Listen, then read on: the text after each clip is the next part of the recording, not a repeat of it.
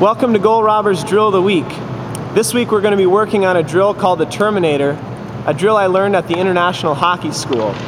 This is a repost of an older drill we did, and in this drill the goaltender is going to start on the right hand side, then slide in the V to the left and slide to the V in the right, and repeat this motion about 10 to 20 shots.